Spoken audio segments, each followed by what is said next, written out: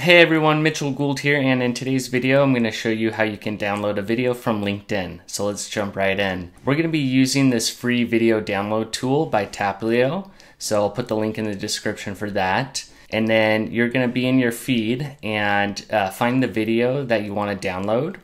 And then you're going to go to the three dots on the post and click that. And then you're going to click copy link to post. And then you're going to go back to the video download tool, paste that URL in there, and then click download your video. And then you can save your video to your computer, and then you're all set. So it's pretty straightforward. This is a free tool.